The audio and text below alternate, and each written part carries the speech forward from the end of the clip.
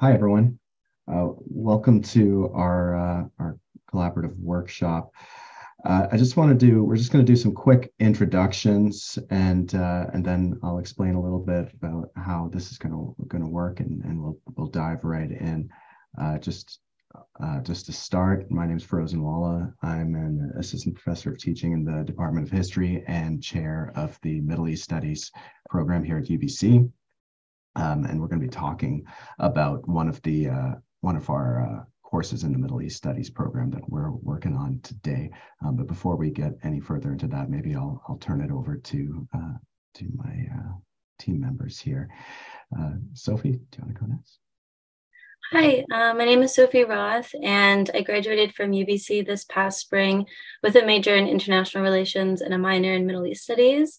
While I was a student, I was involved in the kind of tail end of the initial push of student organization for the creation of the minor program and the corresponding student association, MESA, the Middle East Studies Student Association.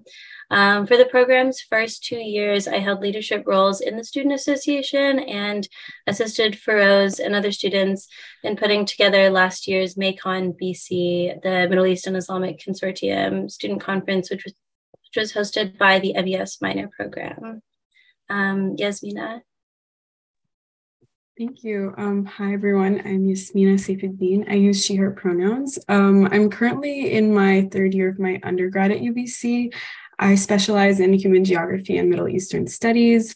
And outside of academia and this partnership, I'm particularly involved in student activism and specifically climate and social justice on and around campus.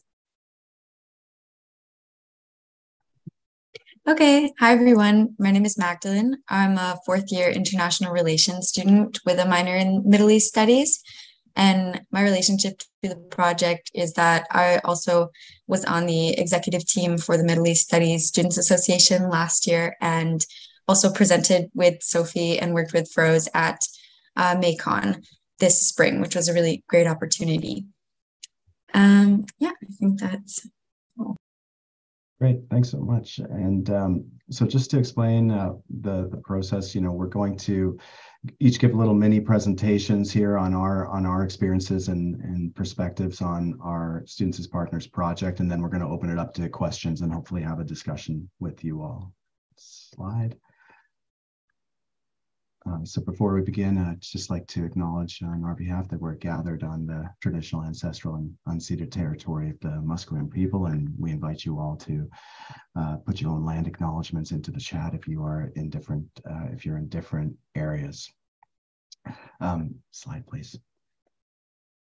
So just to start us off here, I'll give my perspective on how this project began. To be clear, I'd not heard of Students of Partners, that phrase, before last year. I did not know it as a distinct pedagogical approach or ethos. But when I saw the call for this funding initiative, the Students as Partners in Course Design grant, a number of light bulbs went off for me, and I realized that I'd been doing some SaP work, albeit informally, and without a solid academic foundation for quite a while, both inside the classroom and out. And I'd created the Middle East Studies program, in fact, in collaboration with a student group here at UBC, the Middle East Engagement Collective. And in our discussions afterwards, had vowed as the first chair of the program to maintain faculty-student collaboration in program development and such.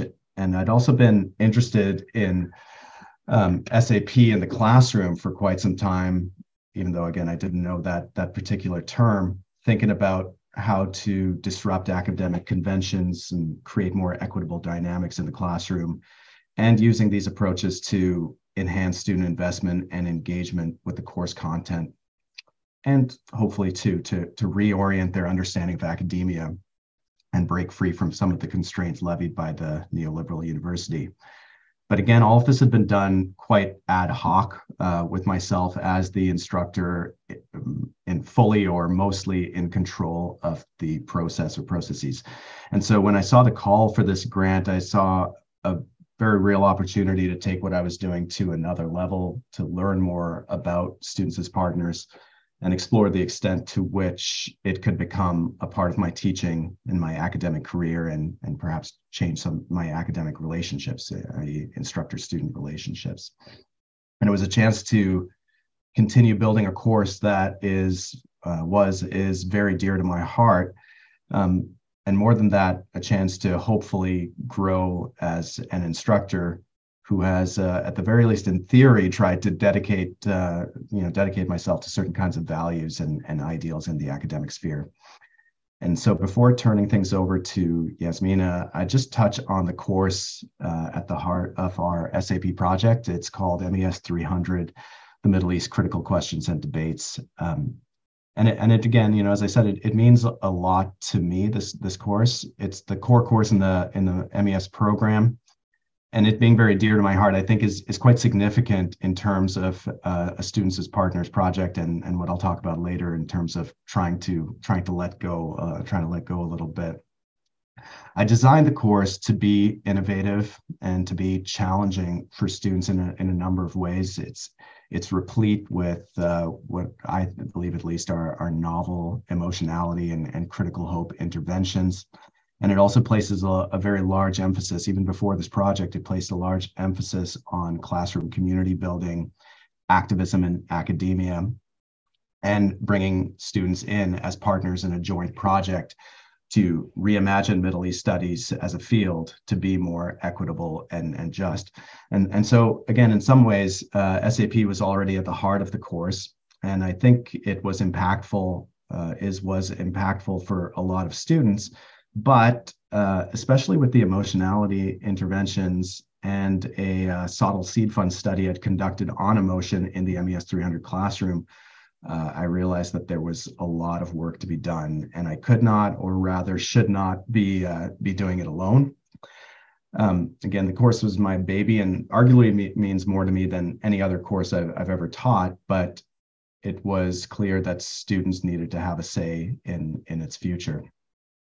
And at the same time as I felt deep anxiety about relinquishing control of my baby here and letting others have a say in how it was run, I knew that an SaP approach and project were vital to the course, both to maintenance and furtherance of its ethos, as well as its efficacy in helping students reimagine the Middle East studies and their place in academia.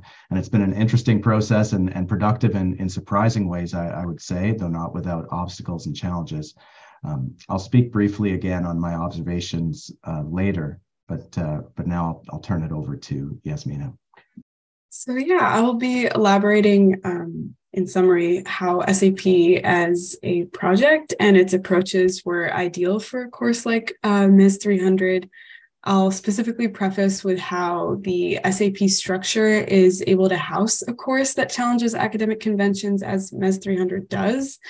In a brief and incomplete summary of the course values, MES 300 requires and depends heavily on active student discussion, course engagement, and an active unlearning of institutionalized academic conventions, including how Middle Eastern studies as a discipline and a field have been approached to create useful and weaponizable knowledge. So some of these challenged conventions include destabilizing academic objectivity and valuing emotionality and subjectivity instead, discussion-based learning and comprehending multifaceted and humanized truths, changing and rethinking how we create academic work and who we do it for, deconstructing the academic activist binary, and rethinking our positionality in relation to the Middle East and even beyond that, and fostering a sense of critical hope for students to leave the course with. So in this sense, the course is always trying to consider its students from empathizing with them and their experiences to encompassing different ways to go about academia and expressing emotionality and creating a space that is both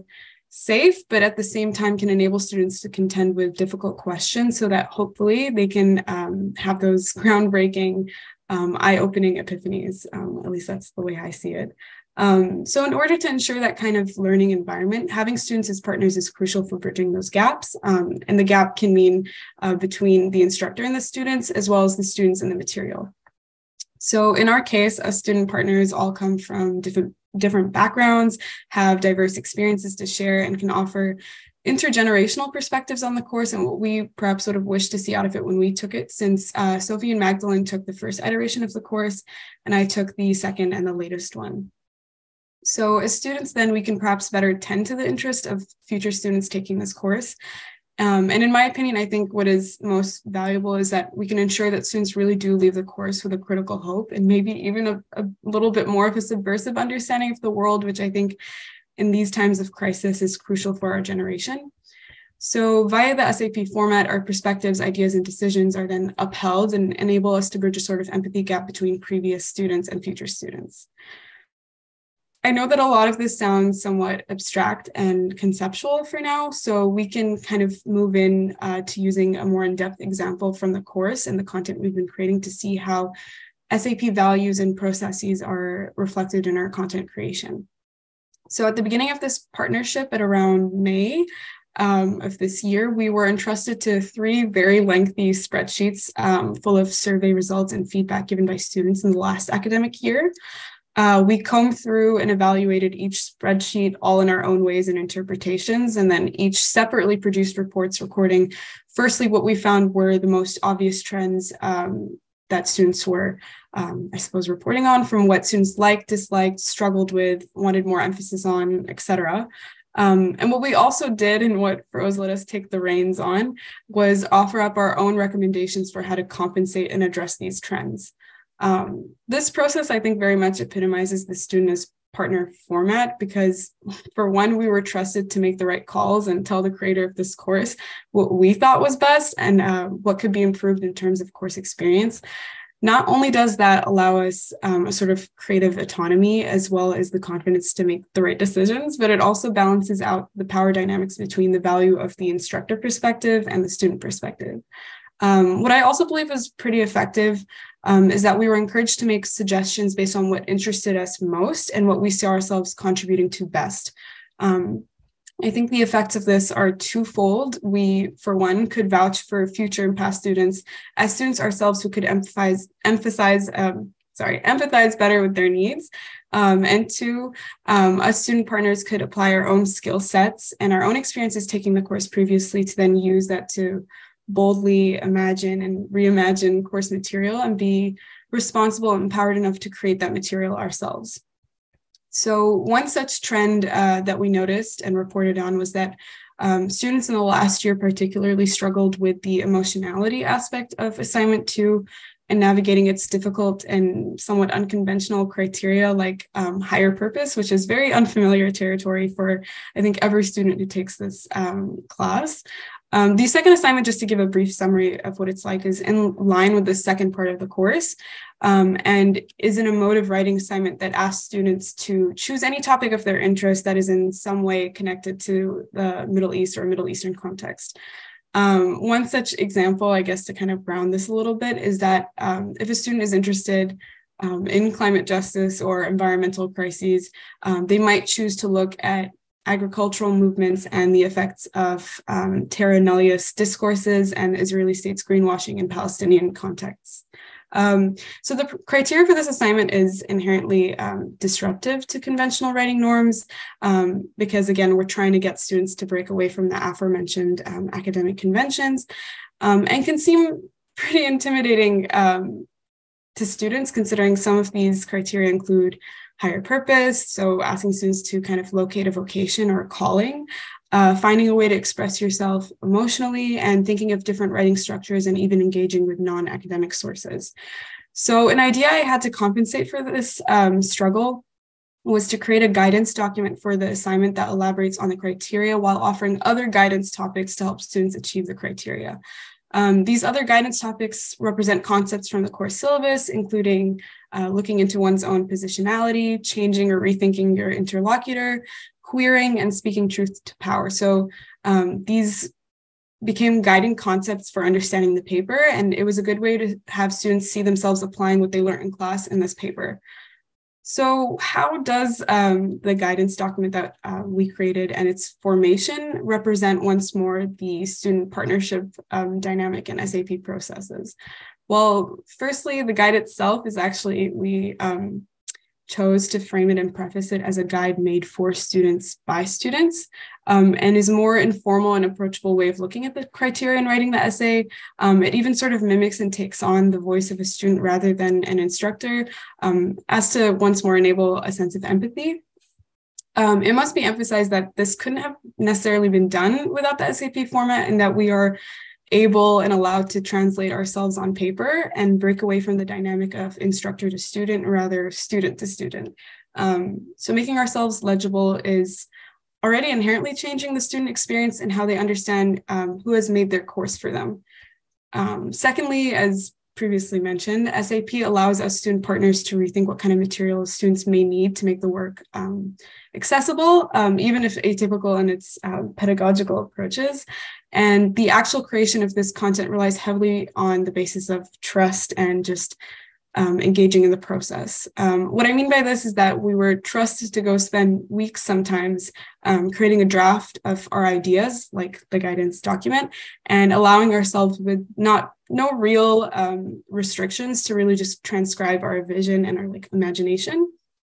And then we would return to our weekly or sometimes bi-weekly meetings and come back for feedback, but not just from furrows and trying to keep in line with the syllabus and the aim of the assignment, but between ourselves as partners. And that usually included commenting on each other's work and just collectively deciding what was best. And so SAP as an environment that requires student-instructor collaboration and trust is able to foster the creation of this guidance document where it otherwise might not have been thought of.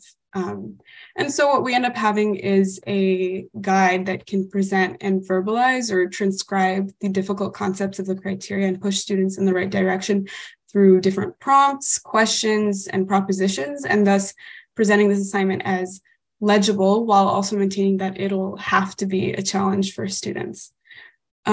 So yeah, last but certainly not least, I do wish to clarify that SAP isn't only for a class like MES 300 that is inherently very, I think, transformative or unconventional.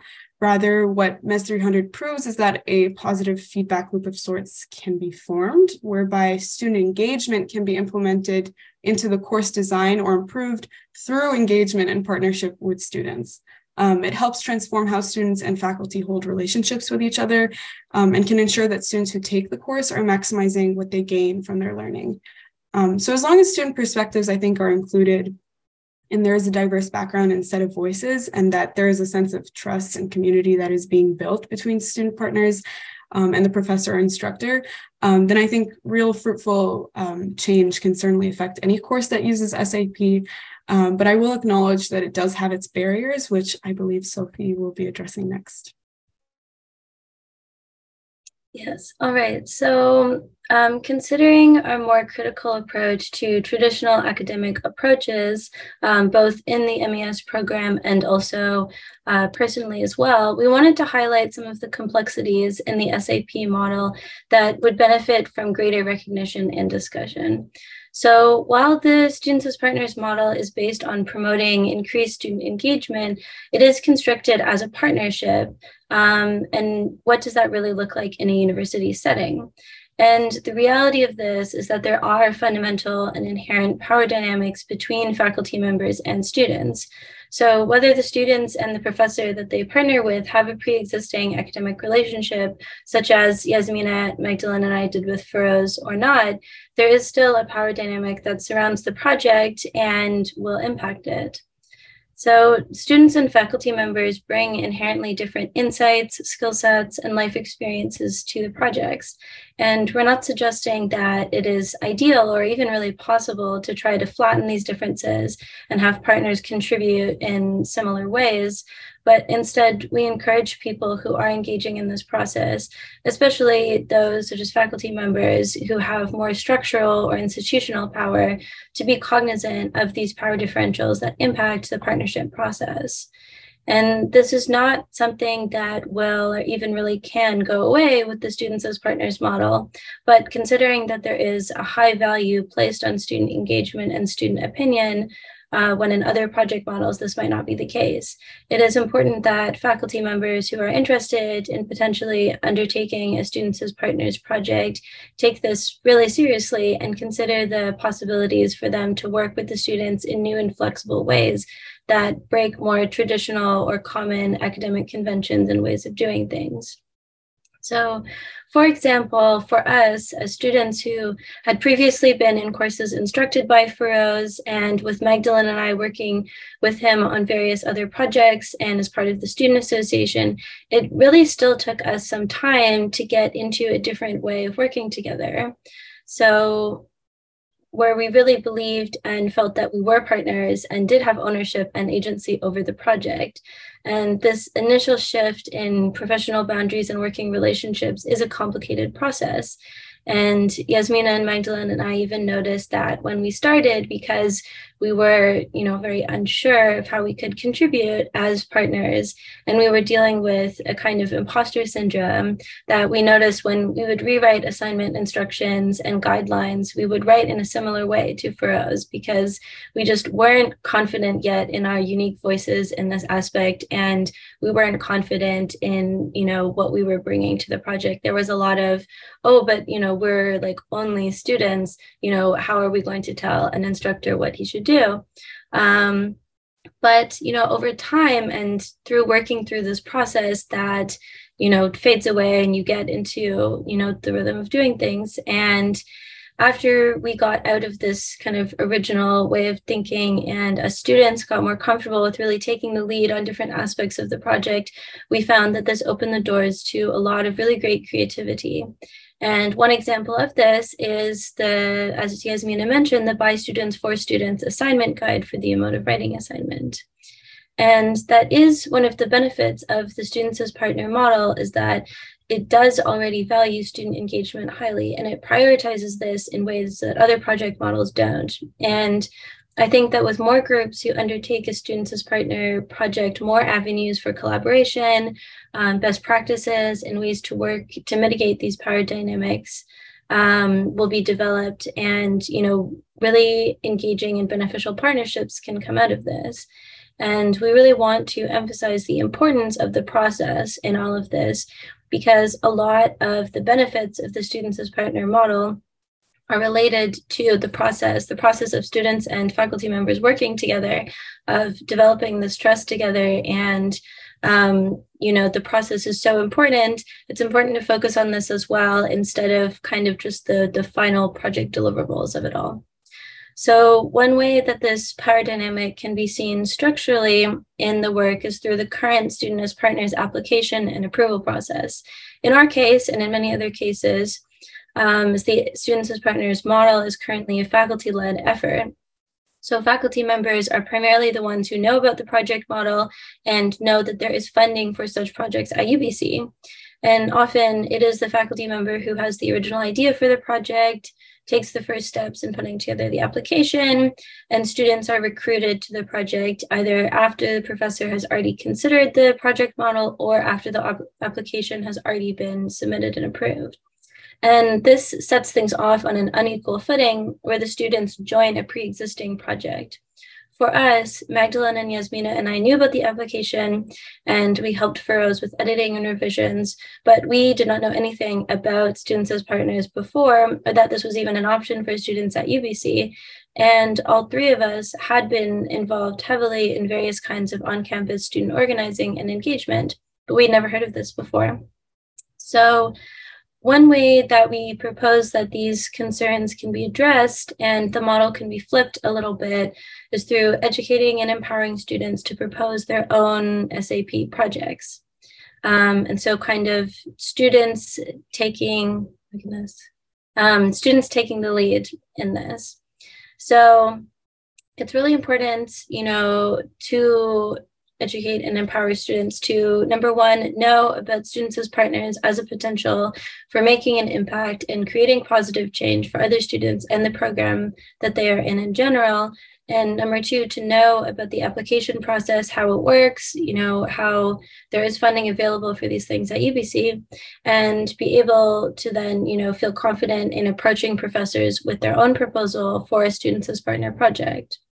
And so, as noted by Healy et al. In 2015, developing partnership learning communities among faculty and students strengthens and sustains engagement through partnership. And one of the benefits of students as partners is the student investment and sense of ownership with the course, but also in the program as a whole. And it can really be a good avenue to channel, student investment and student engagement and community building in an academic setting. And additionally, as Yasmina noted earlier, one of the core values of MES is to deconstruct the academic and activist binary. One way that this can be done is for students who are already involved in on-campus organizing and activism, is that they can bring their perspectives into course design instead of this staying within the class discussion.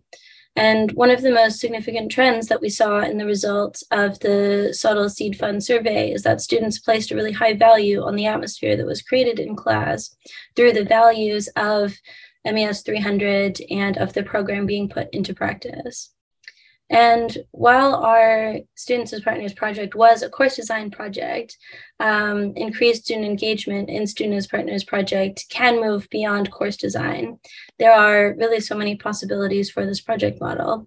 And I, want to note that I do think it would be incredibly difficult for even a very confident, a very bold student to approach a professor themselves and suggest that they redesign one of their courses. That is a huge thing to suggest. And so I think that, it's not just projects that kind of would look similar to what we have done, that it would be good to have, students being more engaged and students kind of proposing their own ideas. There's a lot of different avenues that, this can take and different forms that the projects will look like.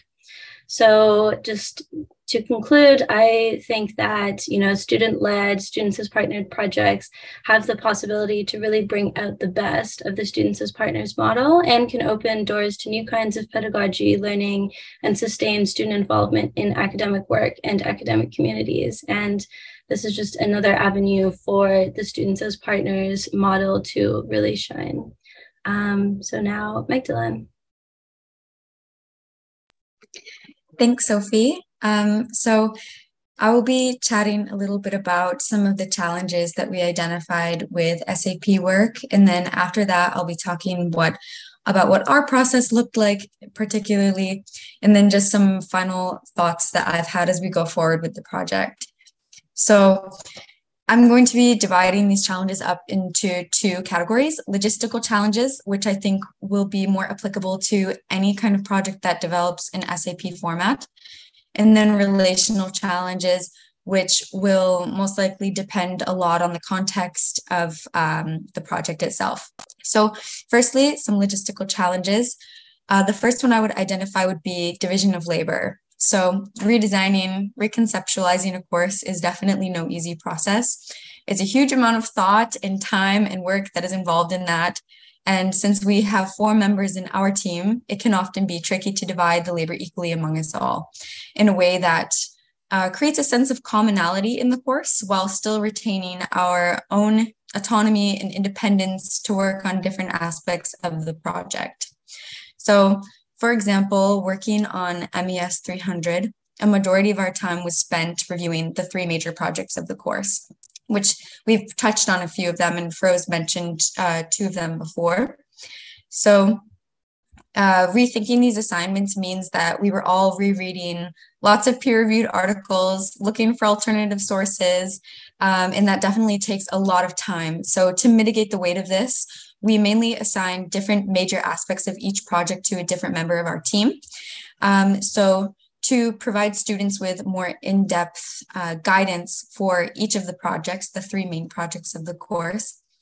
As Yasmina talked about, we wanted to create student guidance documents for students. So by students, for students. And this would include providing additional resources, adding guided questions for them, thinking points, definitions from the course, etc., which is how we decided to create an assignment guidance for basically all 3 projects. And since this takes a lot of time, we each basically spearheaded the guidance of a different project. And then we would come together again bi-weekly, weekly, and cumulatively provide some feedback edits.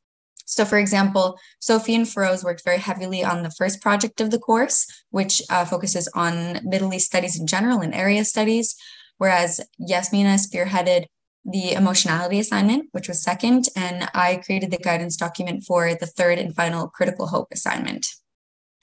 And so another challenge that comes with this is if we're all working on different aspects of the course and developing our own sense of style, maintaining and retaining our autonomy, you still want to create a commonality and a common voice. And so this can be a challenge. And it was actually a little bit funny because after a while of reading the entire syllabus, after looking at all of the directions, all the workshops that Feroz had provided with us from the previous 2 years, in a way, we learned the way that he phrases things and that he speaks. And I think this is really important as well. And so we were able to contribute to the course and create our own workshops and our own initiatives with MES 300 in a way that incorporates our own ideas and our own creativity, but still retains this, this common flow, which is very beneficial for students who want to refer back to things that they've learned in the course. You still want to have a sense of familiarity.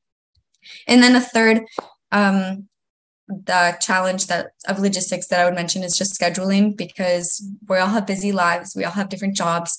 We're working in different time zones, because when I was in South Africa, so 10 hours ahead at the time, and they were still in Pacific time.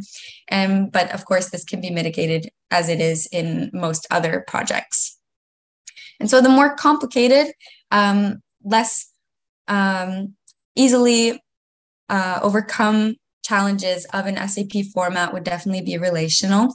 And as I mentioned before, this will depend a lot on the context that you're working in. So number one would be accountability and trust. And Feroz talked about this in his introduction. That's a huge, it's an honor to be trusted by him with his baby, as he said.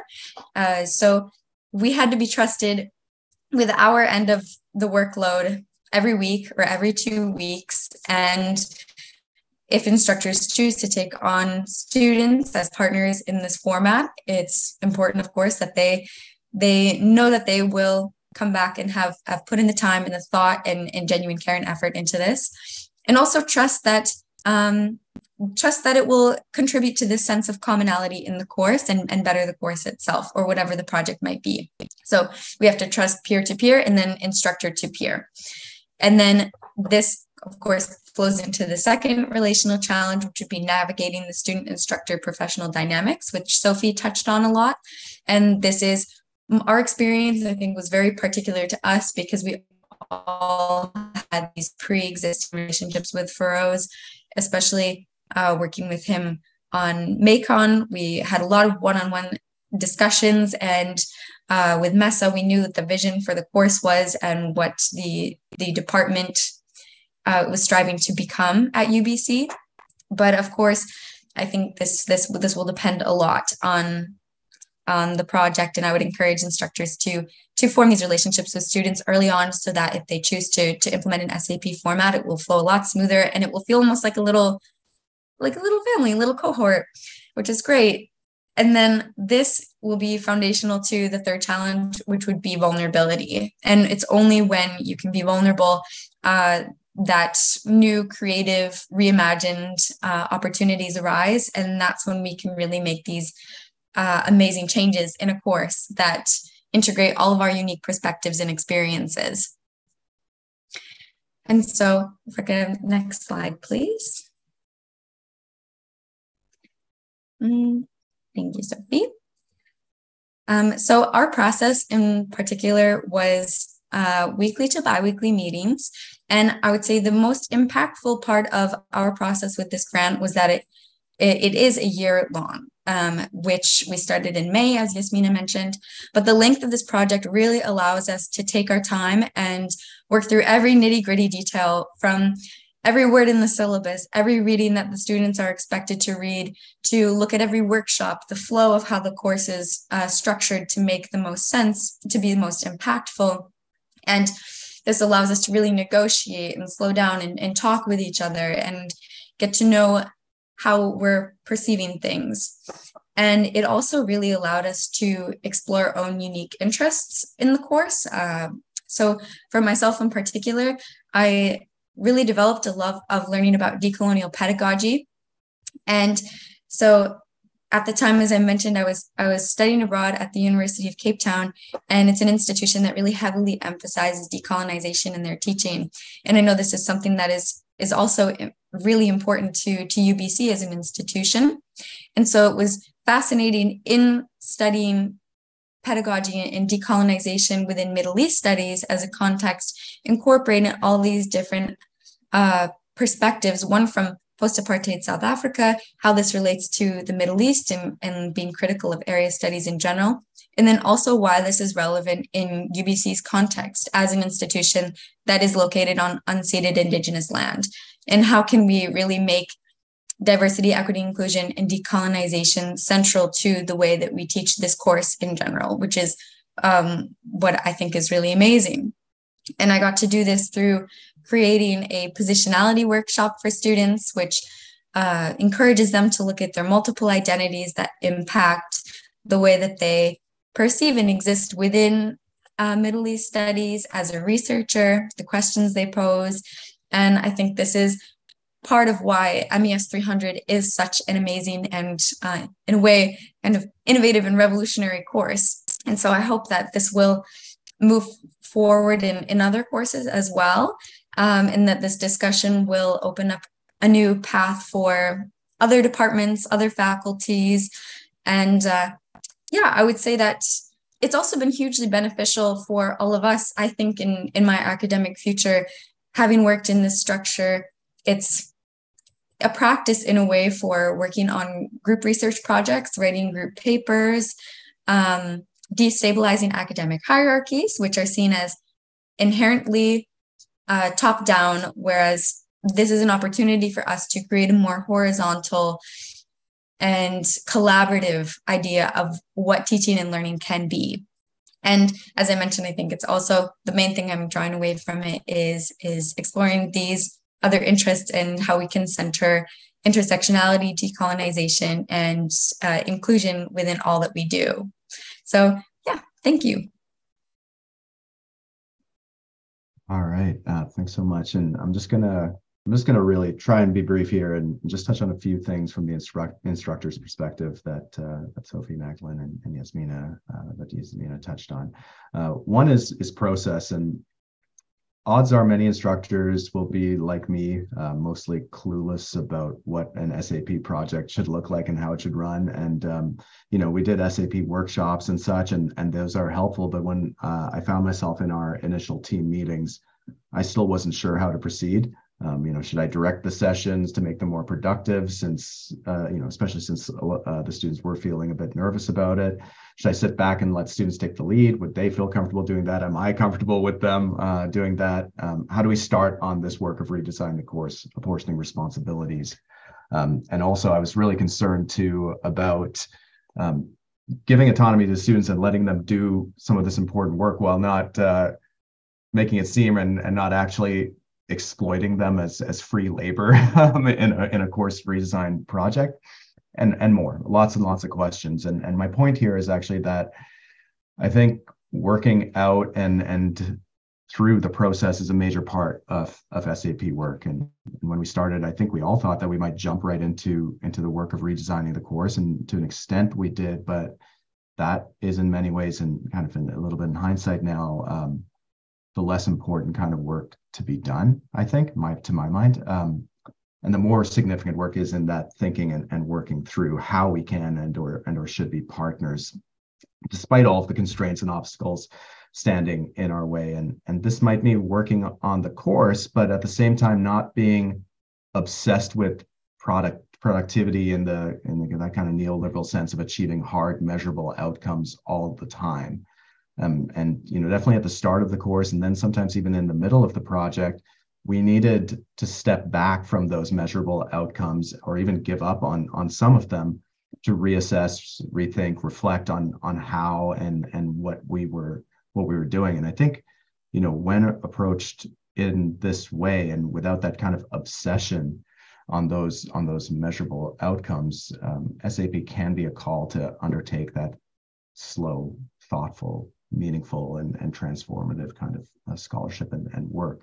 And so obviously we need to set goals for our projects, but one of the things that I take from it, at least for me, is that we shouldn't let those goals constrain us as a team or hold us back from that more important work, which is, again, learning how to work in partnership with each other and letting this process transform academic work, academic life, and these relationships, and let the work unsettle those a little bit. And those are not very tangible outcomes, which is not what a lot of us are used to. Quickly, I'd just touch as well on authority and power differentials, although I think it's been said, we can't do away with them completely, nor should we pretend that they don't exist. They do. And, for my part, at least, I tried in as much as possible to acknowledge that with the students, to lay it out there at the same time as we're trying to work against them a little bit. And that meant, for myself at least, relaying some of my anxieties about it, and being vulnerable in that sense, and asking them how we can move forward and what would work best for them. And of course, it's letting go. That's the hard part. Said this course was my baby, now our baby. It was anxiety provoking to let students into that course design process with this course in particular. And it helped that I knew and I trusted these students. I've taught them all and know their work ethic and such.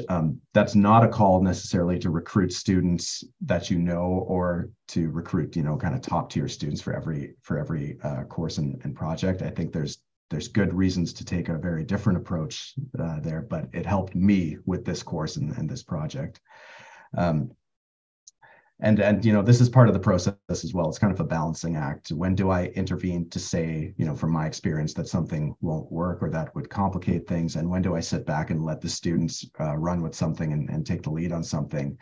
That's part of the process. And I think, to my mind, again, if we are grappling with those questions, then we're doing some important SAP work right there. And finally, just quickly, I want to talk about the future. Namely what to do once a project runs its course, once the funding runs out. And I think,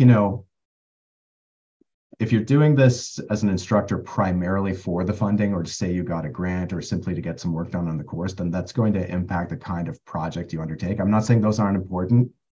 They are important for all of us, but it will impact that if that's your primary, impact the project and the course if that's your primary motivation. If, however, we can undertake SAP projects to understand what that as an approach can itself offer, how it might transform us as instructors, transform our students in academic works, then the project itself is only really a beginning. And it becomes incumbent on the team to reflect on how they can keep doing SAP work. And so, what things that I've discussed with the students is giving credit to them for their work in the syllabus, and discussing the SAP project with the future MES 300 students, and them coming into the classroom as well to continue some of this work with them. And we also need to keep thinking reflecting on how SAP has potentially changed us individually and as a team, and what it means in the classroom and for academic work more generally.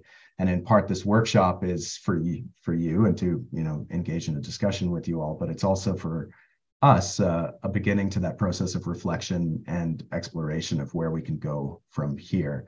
And so we're hoping to continue these kinds of reflections and explorations in presentations, workshops, publications, and such into the new year, and perhaps even beyond the time frame of the project.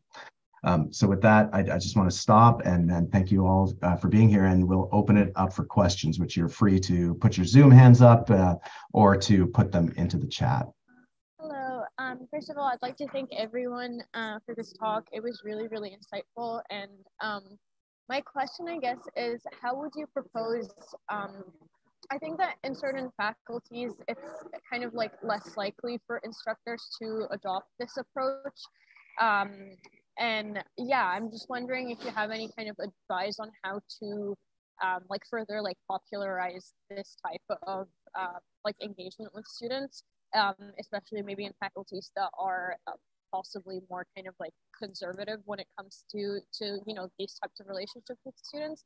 And yeah, I would love both, you know, of course, your perspective as an instructor, as well as maybe some of the students' perspectives on this. But yeah, thank you so much. Thanks, Mary. Maybe I'll turn it over to the students first.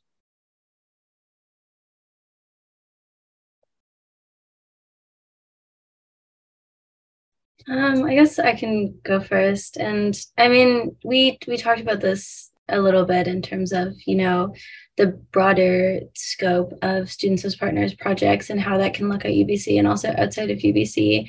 And I think it is hard because you know, we all have, like Yasmina and Magdalene and I, and also Feroz, have, you know, a background in the humanities and are very involved in kind of that aspect of, you know, UBC and also academia. And, you know, we know that, I mean, even, you know, there are kind of more conservative faculties in humanities, but, you know, we did consider like how, you know, what kind of would this look like with, you know, a STEM kind of related project. And I believe, you know, there are, in kind of this year's Students as Partners cohort, there are some faculty members and students who are working from like a science STEM background.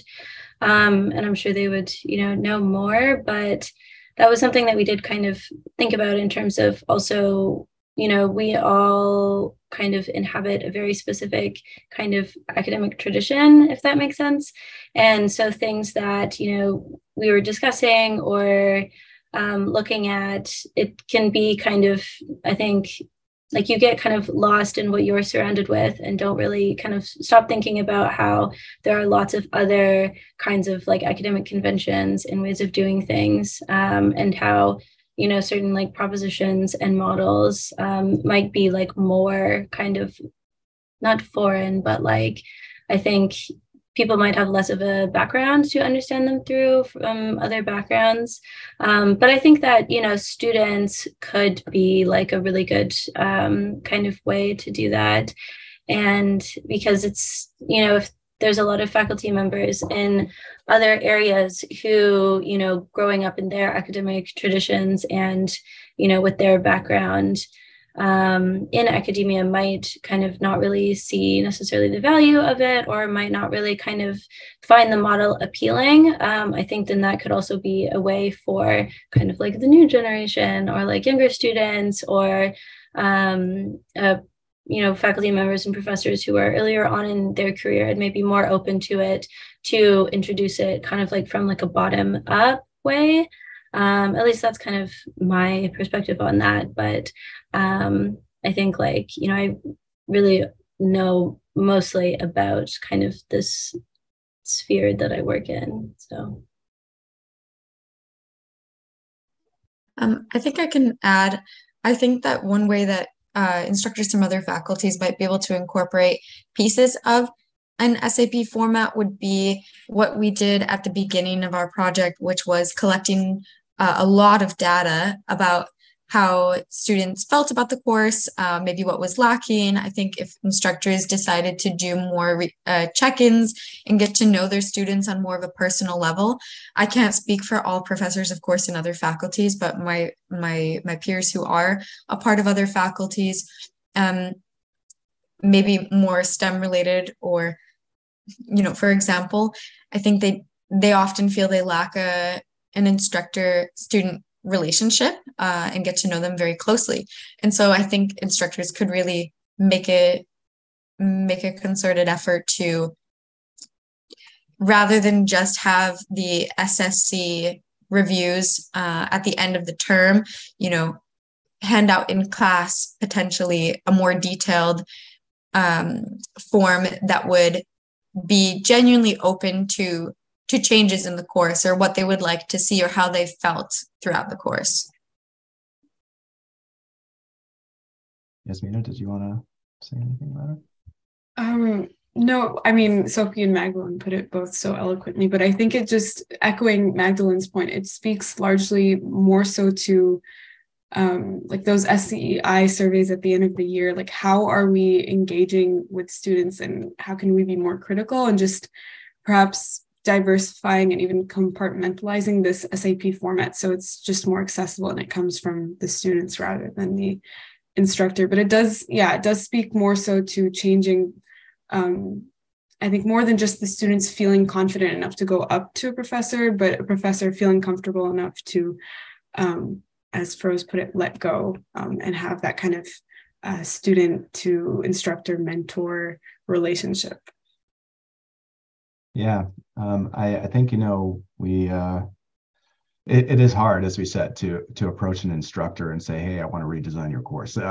But I think there's potentially a way to do it. I wouldn't necessarily, myself do it with any instructor, but if you've taken courses with an instructor and you know them a little bit, I think it would be perhaps acceptable. You'll have to judge for yourself. Perhaps acceptable to go, up to have a meeting with them and say, I love this course that I took with you. Flatter them, get their egos up a little bit before you introduce it, and say, do you know about this? Do you know about this grant? Would you ever consider about? I'm really interested in course design, or I want to pursue an academic career and think this would be great. Have you ever considered this? And bring it up to them that way. I also think this funding opportunity is quite new at UBC. And so this is also about just educating the wider UBC community that there's this thing called Students as Partners. As I said, I didn't know about this until about a year ago. So it's about letting instructors and students know that there is this pedagogical approach out there, and starting to get them to think about it. Some instructors I don't think will be interested in it, but I think a lot of instructors would be interested in theory, or putting it into practice, like this. Rosalind, did you want to weigh in on this, or is there a question? Yeah, I do have a question. Yeah. And then I have a couple things I was hoping to say, but there's other questions, so I want to allow time for others. So thank you so much for your presentation. Music to my ears. It was a lovely session to attend on so many levels.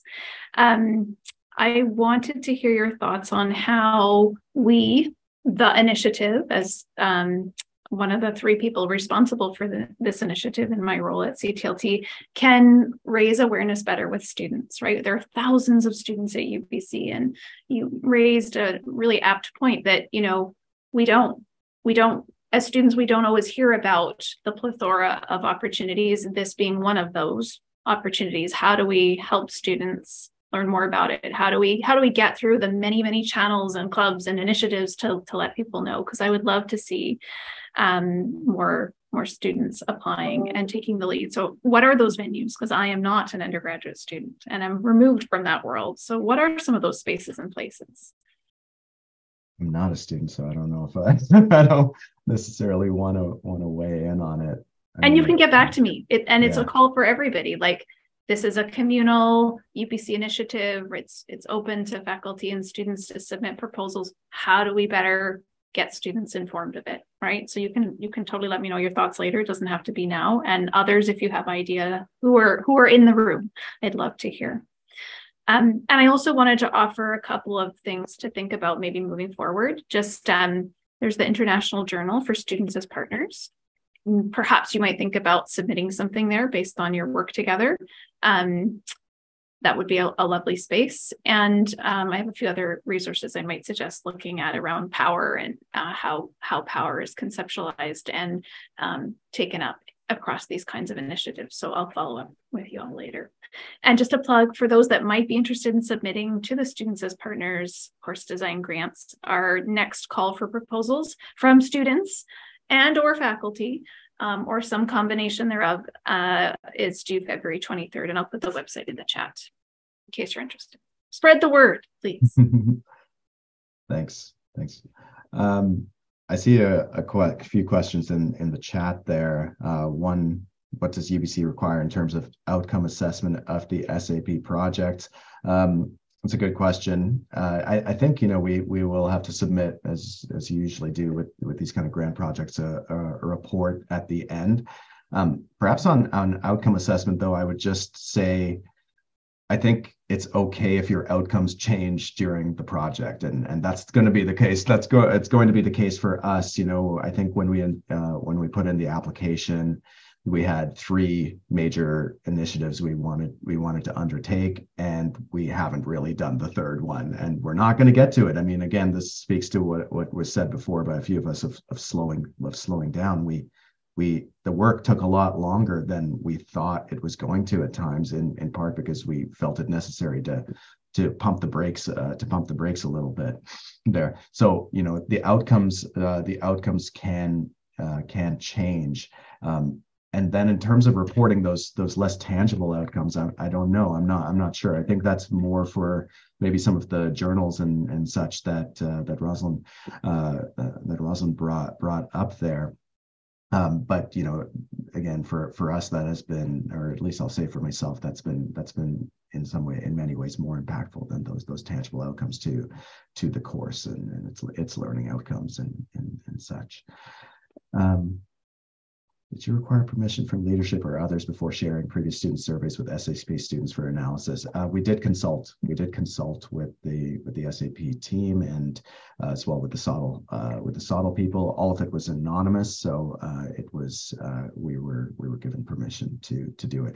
I'm not sure if we needed permission, but I think it's always you might want to ask that just in case. How would you remunerate students on the application proposal writing process? That's a good question. They weren't. They weren't. I have to, as was brought up before, I heard about this funding, this grant. I took the initiative to write the grant application and then sent it on to the students. So, I on that regard, I took on the bulk of work, which has its pros and its cons. As was said, it'd be better, I think, if the students are led into the process much earlier and help to write it. But on the other hand, as you're pointing out, they would not be paid for that, and I'm not sure if the grant would allow you to use the funds that you hopefully will eventually get to pay them for that. But of course, there's the chance that you might not get the grant, in which case that would be moot. So it's a really good question. And one of the things that with this application for this grant, it is requested and it's part of the criteria that students be involved with the application. So on remuneration, this is a good point, but they may not be remunerated for it. In our case, these are 3 highly motivated students who were excited about the project and were excited about the course as well. So they wanted to be involved, but that might be different for different courses and instructors. What are some of the implications you see for disciplines like psychology? For instance, at UBC, it's quite hard to create ethical collaboration between undergrads and faculty due to the rigorous selection process, where consistent involvement with their research preludes the involvement in collaboration. Do you have any ideas for navigating such power dynamics? Maybe I'll turn it over to the students first, since I've been answering. The last few questions have been for the instructor. Any thoughts? Okay, I don't think that for us, the power dynamics were ever a huge issue. I think it's because Fro's always treated us with a great amount of respect, and it never felt, I think from our end as students, we might have had a bit of imposter syndrome sometimes, because wondering what our role in the project would be and what we could contribute at the beginning. And we kind of figured that out over time.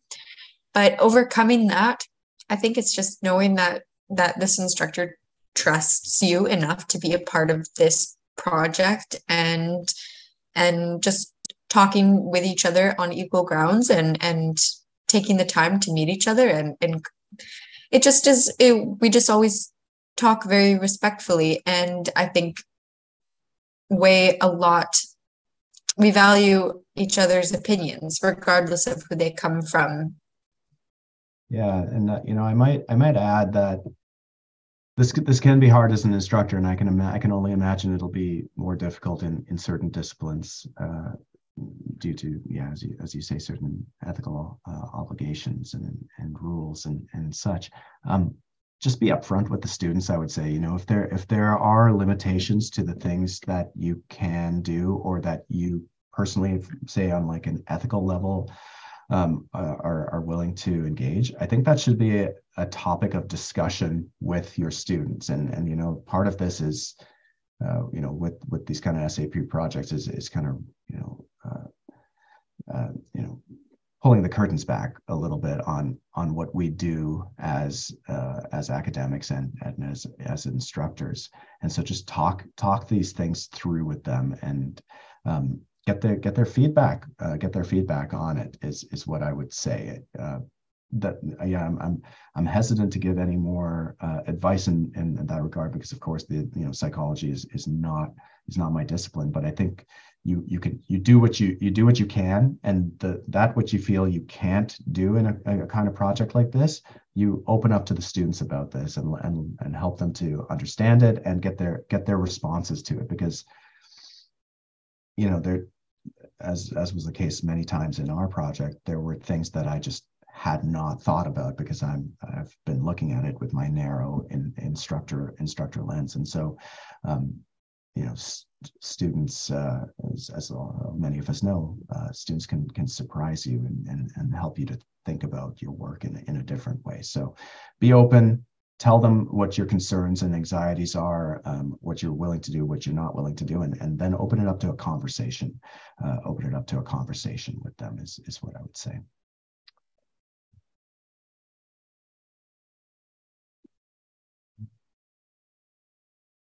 We're out of time, but you know, I think we're happy to stick around for a few moments if anyone else has any questions. If not, I just want to thank you all for coming to our workshop and for engaging with us. Of course, if any of you have questions on SAP, obviously get in touch with Rosalind. But if you have questions more about, you know, how these projects go and the challenges of them, I think all of us are happy to talk more about our experiences with it. So thanks once again for coming.